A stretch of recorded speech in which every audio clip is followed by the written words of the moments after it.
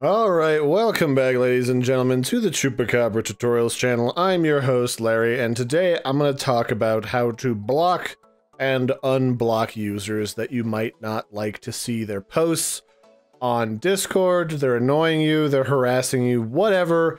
You can block their texts so you don't actually have to see them, and then I believe that also prevents them from trying to friend you or send you direct messages.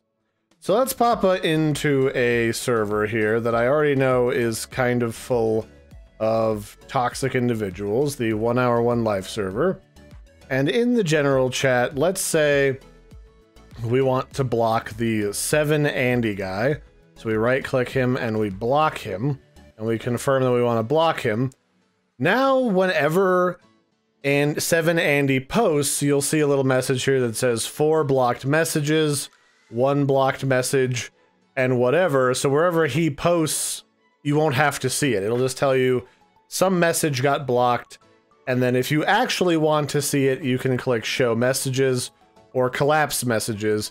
So it's not completely making a user invisible, but it certainly goes a long way into preventing you from actually having to see them talking, and you can completely ignore them.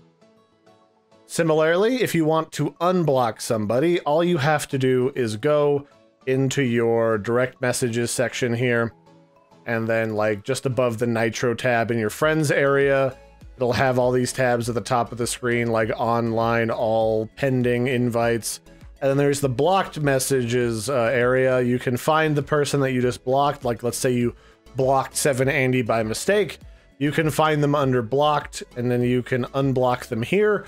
Or if you unblock their messages, you can right click and unblock somebody that way. So that's a couple different ways that you can block somebody. Similarly, if somebody hops into the, like say you pop into a voice channel with somebody and there's somebody who's being really annoying, but there isn't an admin around to get rid of them, you can right click them and then you can mute them. Or you can, if you have admin powers, you can deafen them and then they can't hear anything that anybody is saying. So then there's 2 types of mutes for a user. You can mute them locally, which is the white mute button, or you can mute them on the server level, which means nobody can hear them. The second one requires an admin. So yeah, that pretty much covers it, ladies and gentle jammers. I hope you found this useful in the event that you ever need to block somebody because they're harassing you or whatnot.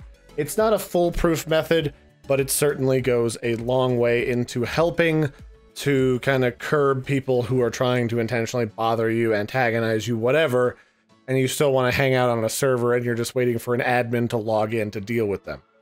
So that'll be it for this one, ladies and gentlemen. I've been your host, Larry. Don't forget to like and subscribe, and I will catch you next time. Bye, everybody, and have a good one.